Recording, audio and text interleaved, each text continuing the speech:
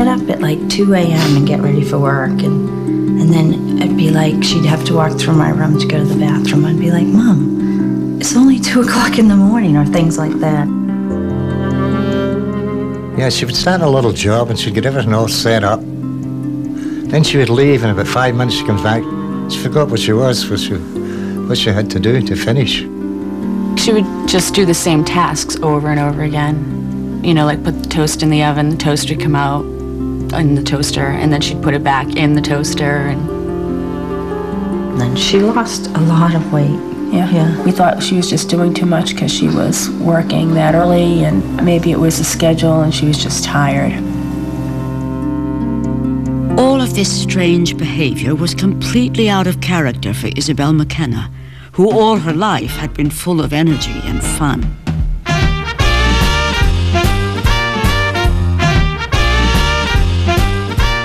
She was great.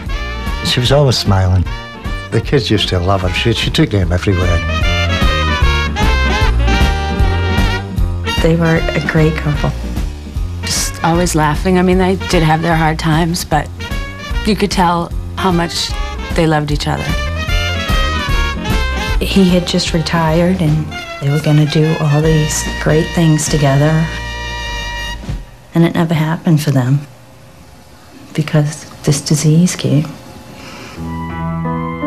In 1990, Isabel McKenna was diagnosed with Alzheimer's disease. We didn't know much about it, but we'd heard of it, you know. We never thought it would happen to her. But that's what it was.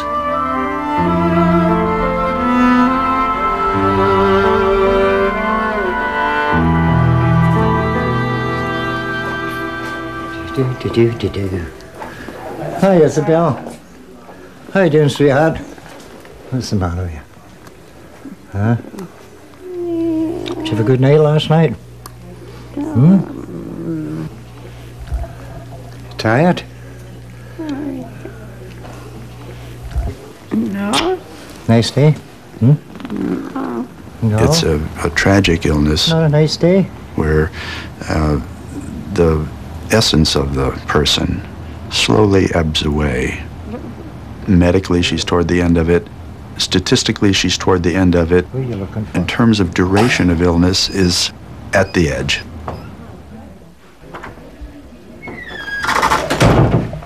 How about some music?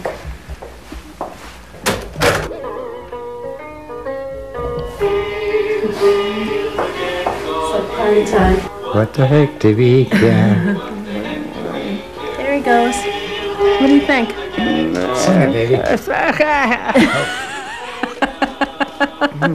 Are you mad at him today, huh? What? Huh? Think you're having a party? This has been a long, drawn-out thing that is, you know, worn on all of us for the past 13 years, yeah. I really see it as torture. I really see it as somebody who's trapped and feel helpless about what we can do about that. This is depressingly typical.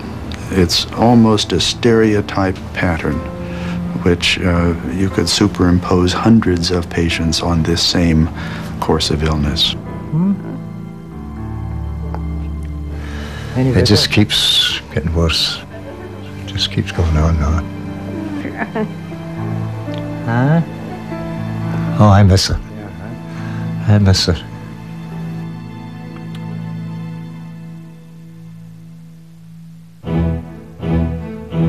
Alzheimer's disease is a slow and silent killer.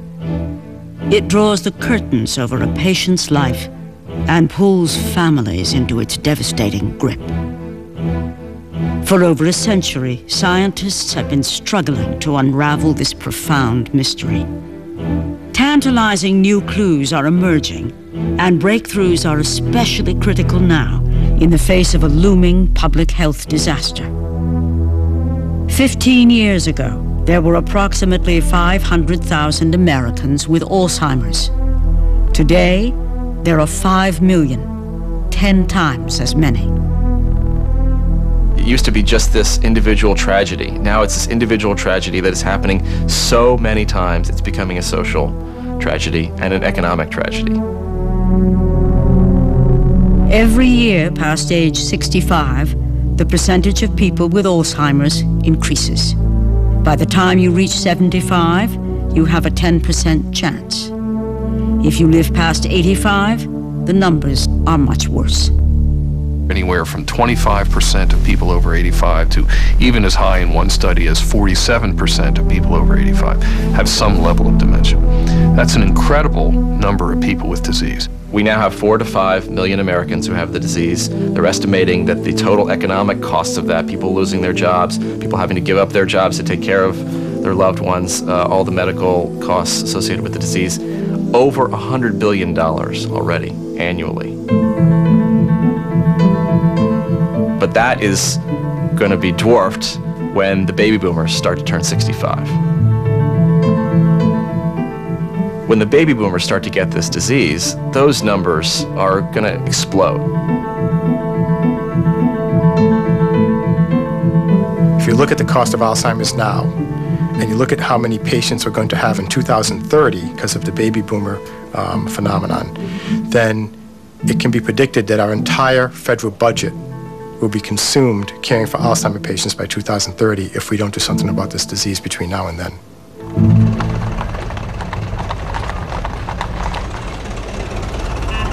But a century ago, the disease was so rare it didn't even have a name. The term Alzheimer comes from Alois Alzheimer, who was a German doctor at the beginning of the 20th century, both a clinician and a researcher, actually.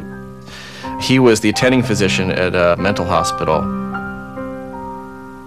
In 1901, a 51-year-old woman who we know as Auguste D. was brought in by her husband. She was very confused and having some hallucinations and some pretty serious paranoia as well. By happenstance, Dr. Alzheimer happened to be the person who met her first.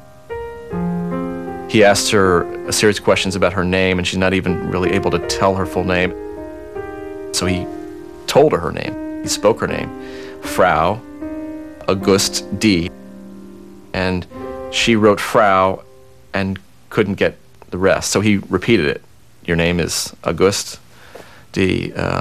And she wrote Augu. And again, she couldn't even remember her full name, having just been spoken to her. And she put down the pencil and said, "I have lost myself."